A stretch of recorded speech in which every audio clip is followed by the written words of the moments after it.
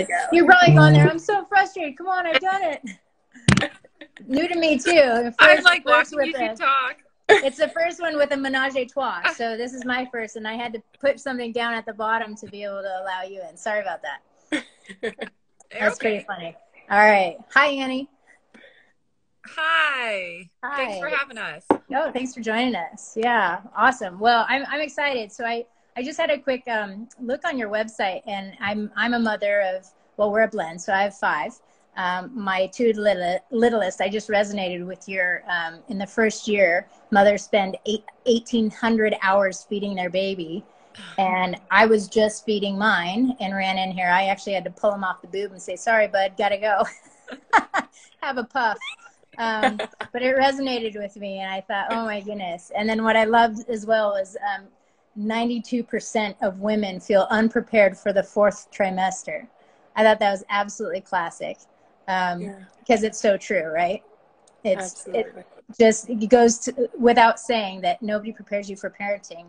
And then certainly they don't even really tell you much what to expect in the birthing process. And then post birth, it's like, here, take them home. Good luck.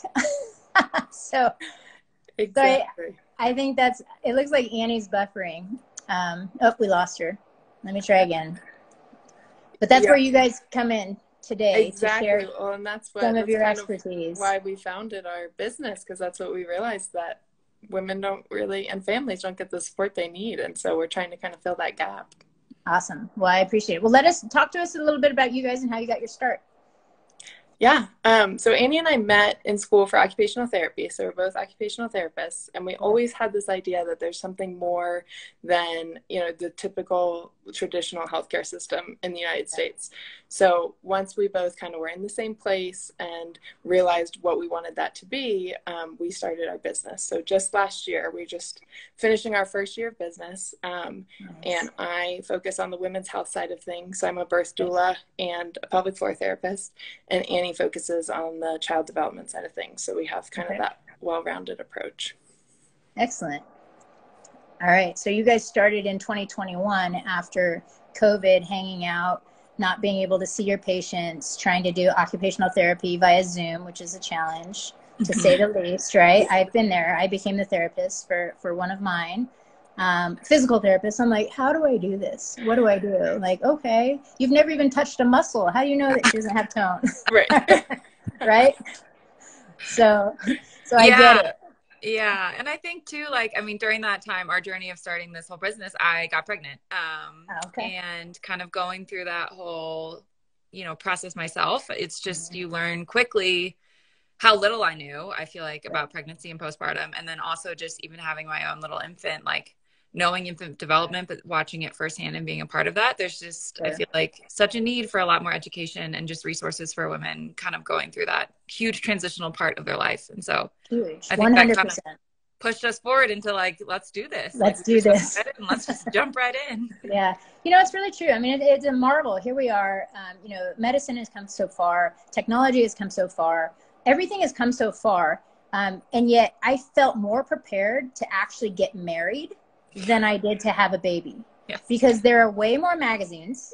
There are way more resources. There are way more people coming out to help you and to be proactive who, yes, they want your money, but they're there for you, right? As opposed to childbirth, where it's like everyone's stoked for you, but nobody tells you about, the good, bad, the ugly in terms of what to expect, because nobody knows. I mean, there's no crystal ball for how your particular journey is going to go. And I think the biggest misnomer is that you can actually plan for the day, because you can't, right? You don't know what's going to happen, but you can have ideas. And it's really, I guess it's really truly the first induction into parenting, where we're all doing the best we can with the tools we have. And you can have, things in your mind, but you have to, at some point, realize that you have to let those go, and just wing it and do the best you can, and be prepared for the worst and hope for the best, right? I mean, that's it in a nutshell. Yep. So, okay, well, we're on the same page there. Yeah. I didn't have a single pregnancy that went according to plan. They were all unique, and they're all special, and they're all part of the fabric of my life. Yeah. And I got, fortunately, I brought home 3 little nuggets. But yeah, it's definitely one of those journeys that you're not as well prepared as you could be about many other things in life, nor licensed. Yeah. Right. All right. Well, I know that we've got a lot of folks on joining us today. So because you guys have such kind of a cool range of services for kids as well as parents on their Welcome to Life with Baby journey, how about we kick off, maybe we do the women's health before the kids, because it's the chicken and the egg type thing. So we have some particular questions that I want to try to answer for folks who showed an interest. So we'll start with those, and then we can just talk about in general anything you feel like we haven't touched base on, and then we can certainly direct people to your website so that they can, whether it's the 15-minute, check-in or whatever, to see if your services would be right for them. And let me just ask you, you guys are based in Denver, but does that limit you to be able to service only Denver residents, or are you guys able to offer your services across the nation or country? Yeah. Go ahead. It kind of depends on the service. So because we're occupational therapists, we're licensed in the state of Colorado, so we can provide occupational therapy services in the state of Colorado, whether that's in person or virtual. But we provide other like virtual wellness consultations and parent education and doula services across the nation. Gotcha. So okay. It just depends. Great. Good to know, because there are people who are going to be, oh, I want to reach out to them. I just want to make sure they can. Okay. So for women's health, I'm going to start with some of the questions. And then if there's anything that you guys want to talk broadly about, please feel free or interrupt at any time. So someone wrote in that they're 7 months pregnant. Congratulations. And she wants to get back to running ASAP after having her baby. What does she need to do to prepare? And I know that I was always in the perfect situation, because they say, you can continue doing what you're doing when you're pregnant, but don't start something new. So I never had to exercise. Yeah. Because I was never quite, owning it when I got pregnant. So it was like I took it as my marching orders. Can't start now. Nope. Yeah, and that's something we actually hear a lot, and it's not something that I recommend. So it doesn't mean just because you weren't doing something before you're pregnant, it doesn't mean you can't do it when you're pregnant or postpartum. So, under the direction of somebody who kind of knows what they're doing and can guide you through that process, that's kind of something we hear often, but it's not always recommended. But for somebody who is pregnant and wants to get back to running postpartum, I would say definitely check in with somebody pregnant. So I always recommend that pregnant people see a pelvic floor therapist. There's a lot that they can work on, not just to prepare you for birth, but to kind of get you kick-started in what you need to be focusing on postpartum. A lot of us hear that, golden 6-week rule, where once you hit the 6 weeks, you can go back to exercise. And that's not necessarily the case. And everybody heals at a different rate, depending on the birth process and depending on, all of your individual factors. So I definitely say check in with somebody while you're pregnant, kind of jumpstart that process. And then once you're postpartum, also check in with that person again. And there's a lot that you can do just kind of to rebuild the foundational core and pelvic floor to have a solid foundation before you get back to higher intensity movement, because running is very high impact. And Annie, this is close to Annie because she's a runner. And this is actually something she's getting back to postpartum too. So she can chat a little bit about that too. Yeah, I mean, it's something near and dear to my heart. I've been a runner my whole life. And I was amazed, I would say, postpartum, how weak I think some of the muscles that I just depend on always having were, or just, my body was different. You birthed a child. And so I think I've really learned that it's really important to slow down and build those foundational core muscles and your pelvic floor muscles before you go into that high intensity. And having run in college, I ran, in college collegiately. So, I thought I could just put on my shoes and go. And I learned very quickly that you cannot do that. And so I really, really recommend, and you just start with basic breathing into your deep core and learning where your pelvic floor muscles are and strengthening those before you kind of get into more of the high intensity, high impact. So it's kind of one-on-ones, definitely specific to what your body needs. Sure. But there's a lot of cool resources out there that we could, link and send to people too for postpartum to kind of get back to that exercise, where you need to be. But it's a process, but I definitely respect your body and listen to it and just go in with the expectation that it might not be the same, but you'll get back to it if you take care of yourself, kind of from the get postpartum. Yeah, no, that's really interesting because I actually didn't realize that there were particular exercises you could do to focus on making the pregnancy, the actual birthing process easier on your body. And it took me 3 times the charm, right? To figure that out. But I was also 10 years younger when I had my first. So my body bounced back differently than it did on COVID baby and then the baby before. So there, learning curve, right? When you know better, you do better. Yes. And it's not going to happen again. But if I were to become pregnant, I would know that there's certain things I could do to make sure that I don't have any pelvic floor issues. So very, very good insights. And there are a lot of resources out there with people with specific information like you guys have. So definitely an option for a lot of folks. Okay, 8 weeks postpartum, and I still don't feel ready for sex. Is this normal? Anything I can do? We're all nodding. Yes, very true. It's normal. Let's throw that out there. Totally normal. Totally normal. And that's only 8 weeks. That's a lot of pressure. Yeah. Right. I just think that also goes with, you know, that magic 6-week mark where a lot of people go into their doctor, their midwife, and they hear that they're cleared for sex or that everything healed well and they look good. And it's like, what does that mean? Like, what? I don't think it feels good. Like, what does that really mean? So that's totally normal. Again, everybody kind of heals at their own rate and feels ready at their own rate. And there's so many factors besides just your physical body. You know, you've gone through a huge life change. You've transitioned into motherhood or having a second or third or fourth. And you're going through a lot of changes. You know, there's vaginal dryness. If you're breastfeeding, there's all those hormonal changes. So there's so much going on. You're probably exhausted on top of it all. So I'd say it's absolutely normal. And if there's any concern about pain with sex or not feeling comfortable with, you know, inserting anything into the vagina, that's definitely something that a pelvic floor therapist can work on, you know, at your own rate. And there are also a lot of cool tools and tricks that you can use.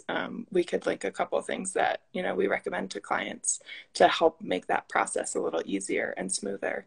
And recommendation number 1 is lots of lube is always the right answer. Lots of lube. I like that. And a lot of communication and like letting your partner know that you're just not there yet, because it's very normal not to be ready right away. Well, our touch sensors are getting touched all the time by little humans who really need us for survival, right? So there's that box is being ticked. Absolutely. All right. Well, someone said they had their 6-week postpartum appointment and the doctor didn't mention anything about pelvic floor therapy. How do I know if I should see one? See a therapist, I presume. Yeah, that's also super common, especially in the States. I know in a lot of other countries, especially in Europe, it's kind of standard of care to get a referral to a pelvic floor therapist after birth because it's a major physical event to your body. So if you think about any other major event, or not even, you get an ankle sprain, you'll go see a therapist. So if you've had a major event to your body, you should be referred to a therapist. So we always recommend that anyone postpartum see a pelvic floor therapist just for a check-in, and especially if they're having any symptoms that are concerning. So it's common that a doctor won't recommend it, and it kind of comes onto the patient to ask for a referral or to seek out services on their own. So in Colorado, we're a direct access state, which means you don't need a physician referral. So a lot of our clients come to us because they have issues that they want to work on and their doctor didn't recommend anything. So they kind of sought us out on their own.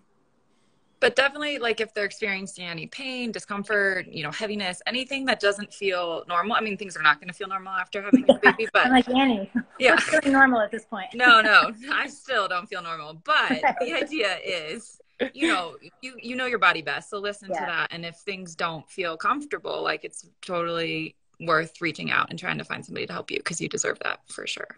So Right. That's interesting. So your recommendation is that basically any woman going through the childbirthing process see a pelvic floor therapy, and it's common in Europe. That's the norm. Amazing, isn't it? So we're advanced in so many ways, and still behind in so many ways. Really interesting. Yeah, it's fascinating.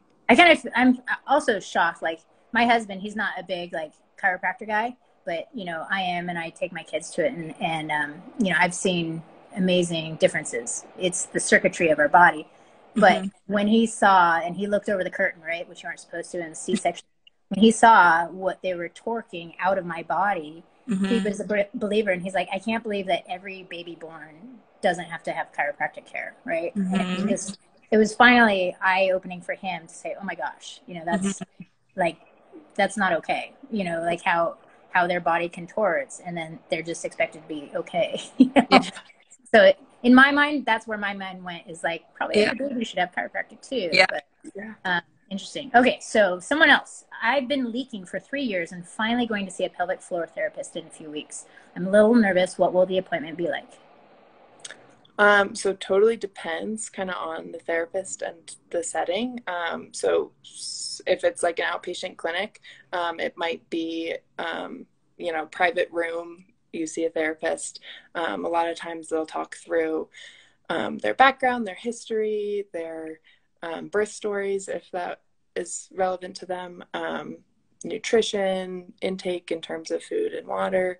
And then they'll go through kind of an external physical assessment. And then if there's consent, an internal vaginal exam as well, pelvic floor muscle exam.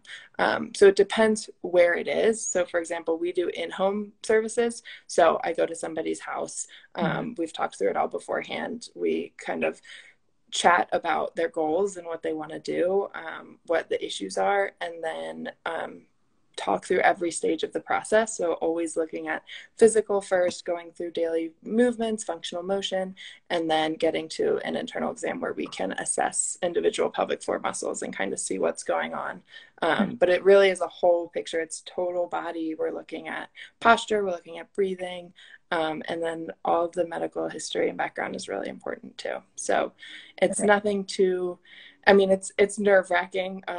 Annie and I have both done it, and it can feel intimidating, but it's not at all like a pelvic exam at an OB's office, and it's not gentler than like that.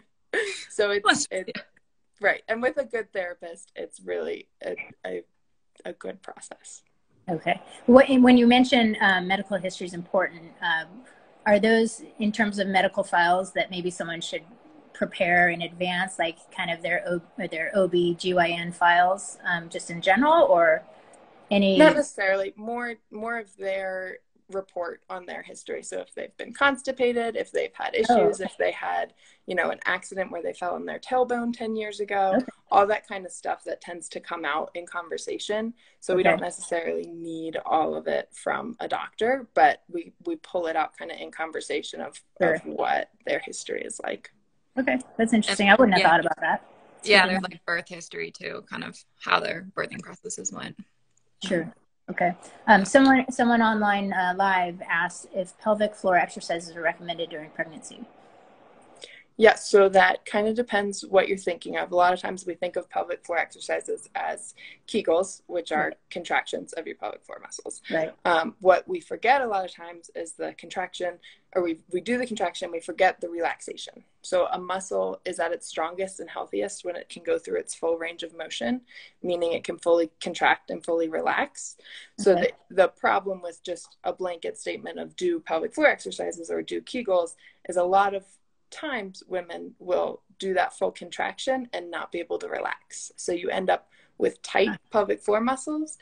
And that's actually an issue when you go to birth your baby, because it's not going to come out. Right. So and at that point, you want that baby out. Yeah. Right. A lot of our work in pregnancy is actually in relaxing and lengthening the pelvic floor and learning how to strengthen your deep core muscles and relax the pelvic floor. But it's very individual. It depends on the person and their history. So some people have very relaxed pelvic floor muscles. More often than not, they're very tight because we hold tension there. So I would not recommend blanket statement, do pelvic floor exercises during pregnancy. I would recommend see a pelvic floor therapist and get an individualized plan of what you need. Okay, got it. I just had my second baby, and I know we'll probably try for 3. Should I wait to see a pelvic floor therapist until I'm done having babies? I think you kind of just answered that. Yeah. Okay.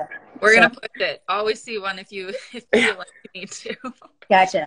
Okay, got it. Okay. So, Annie, let's switch over to you and your specialty. So the kids. So we have specific questions. Almost 10-month-old who's still not crawling and hates tummy time. Any tips to build muscles, and is it time to worry? Yes. Know that lots of babies don't like tummy time. Very common. So you're not alone. Yep. When it comes to crawling, that's kind of, I like to talk about milestones in terms of like a range. Like, you know, not every kid is going to, you know, roll or crawl at a certain age and then a certain age for Sure. all the other ones. Anyway, so with crawling, you know, that kind of tends to emerge, I think 7 to 11 months. So you're on the cusp, but you're okay. I wouldn't be like too concerned yet. Yeah. You can always see a pediatric OT if you like want more of a personal evaluation for that. But to build strength, so for crawling itself, you know, tummy time, you can do it in a lot of different positions. So instead of just laying the kid like flat on the floor and they scream because they don't like it, you could put like roll up a towel and put it underneath their chest, kind of here to help support some of those muscles. So it's a little bit easier for them. I know my little one really likes it if I do it on my knees. So they're like face to face. They really like to interact with you. So any way that you can kind of get your face at their level, they tend to enjoy tummy time more. You could do it on a big like exercise ball. So there's lots of fun different ways to do tummy time to try to build those muscles because it is important for crawling. Sure. Other activities for crawling too, like muscle building, playing and side lying is really important. So just kind of propping them up on their side. You could put a towel behind them if they need more support. And then also lots of play just like in the air. So when they're reaching their arms up in the air and playing with different toys, they're building a lot of their arm and shoulder muscles. And then you can also put them in like that crawling position. So like turning them on to all hands and like knees, because they're starting when they're weight bearing through those muscles. Again, they're building strength. So there's lots of different fun ways to kind of put them in different positions and play with them to build those muscles. But you don't need to worry yet. I would assume it will come. And if you need help, go see a pediatric OT. We'd love to help you out. Yeah. So. All right. Should my baby be sitting up on her own before I put her in a, says Bumbo, we say baby pod in our world, or a seated activity chair? Yes. My rule of thumb normally for those is I would like to see the kid being able to hold, obviously have like neck control and head control. And then you really want to make sure they're not like leaning all the way over to like one side. Cause that then means their like trunk's not really strong enough to be sitting kind of in like a supported seating situation. So make sure you see all those signs before you're kind of putting them in those, supported seating, different contraptions, containers. Yeah. And they aren't meant to be babysitters. I mean, they're meant to not by any stretch of the imagination. So, okay. Toddler constipation. My kid is almost 3/5, maybe 2 of them, and been potty trained for almost a year and is terrified of pooping in the potty. She'll wait until I pull up at night or hold it for a week. How do we help her without having her live on Miralax? Wow. Yes. Kids are very commonly nervous about the potty. It kind of depends. So I would like, if I were working with the family of the kid, I would want to know, maybe talking to the kid, what maybe is scary about the bathroom. Mm-hmm. There's lots of different tips and tricks. So you could, you know, we just actually did an Instagram post, I think, on this. Did I, Courtney? Mm-hmm. Yeah. Anyway, so like fun different ways, like for the potty, like you can make it a fun environment. So you can put stickers in there. You could like hang things on the wall. Sometimes kids really like to have a potty friend. So they get a special toy that they get to bring in there with them.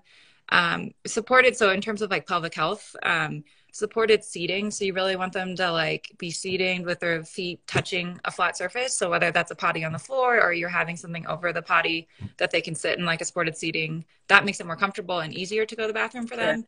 And the other big thing we see with kids, you might not even think your kid's constipated because they are pooping every day, but they still could be constipated.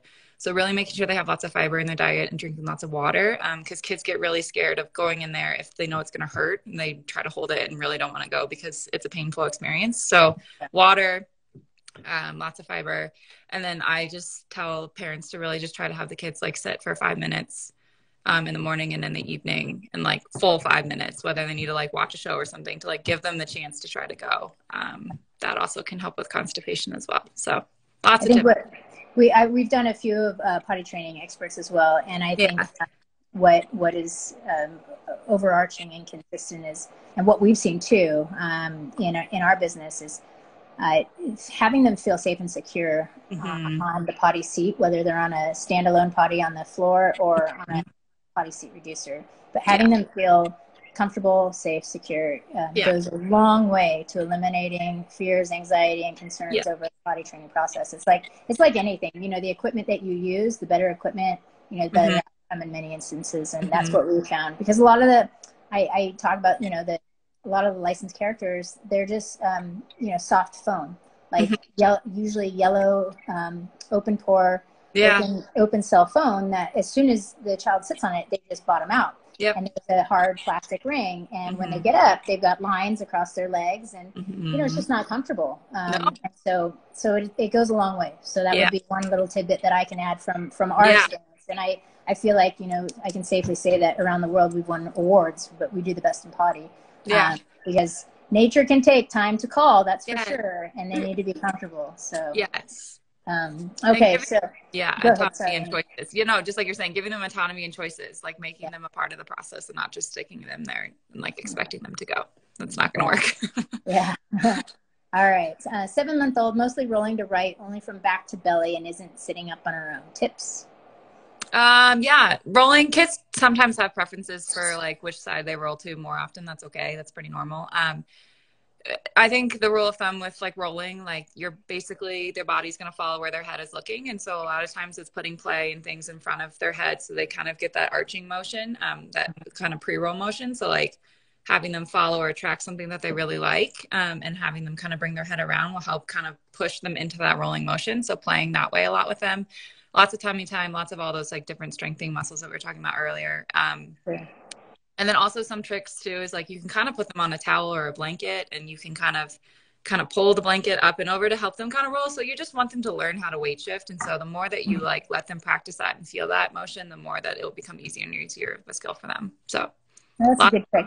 I imagine the towel makes them feel like safe and secure in that motion too. Yep. Then they're not, I mean, go slowly. Like you don't need to come over by any means, but like it's a very controlled way to like help them feel that weight shift and learn how to like do that themselves. So that's a good tip. Any advice, resources for a 6-year-old who's been fully potty trained for years but still can't do it at night? Yeah, and that's one I would like. I'm also a pediatric pelvic floor therapist, so I work with all the kids on the pelvic floor side. That could be something where you kind of want to reach out and get more specialized to know what's going on. But a lot of times for bedwetting at night, a lot of it is either surprisingly constipation. So it's putting pressure on their bladder and that's causing accidents at night. It also could be just they're really heavy sleepers. Some kids just like are those deep, deep sleepers. And so they're not feeling that sensation that they need to pee. So there's a lot of like therapy work we can do with that. And then also just like sometimes if there's those kids that like hold it because they're so excited and they don't want to like go to the bathroom all day, it actually can turn into like an overactive bladder. So that at night it's releasing, their bladder is almost overactive and it's happening all night long and having wetting accidents. So 3 different, like kind of, those could be 3 different reasons why. And there's kind of 3 different ways to like treat all those. So I definitely would reach out to a specialist, or to us, we'd kind of do like just virtual consultations in the sense of like just education. And I could educate on different ways to like deal with all 3 of those different kind of potential problems. Okay. But bedwetting is very common. For a lot of kids in the United States and I think globally, but we definitely work with a lot of kids here with that. Gotcha. Okay. All right. Well, great. Well, I appreciate it. We try to, with the toolbox, we know that moms are busy, dads are busy. So we try to keep it in relatively bite-sized 30-minute slots. But so I think we covered a lot. We covered a lot of the questions that were, you know, people wanted to know. So I always feel good at the end about doing that. And then if there are folks who have more questions, you guys have a great website at ownyourmotherhood.com, and then they can also find you guys on Instagram, ownyourmotherhood.llc, correct?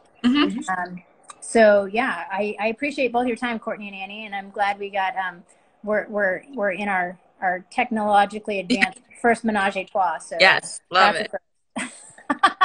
So, appreciate your time, and thank you for helping the process of motherhood becoming a little bit more heavily ensconced in resources, because it is totally winging it, and the whole point is to put more tools in everyone's toolbox. So appreciate your time. Yeah, thank you. Thank you so much. All right. Take care, guys. See ya. Yeah. Bye. Bye-bye. Bye.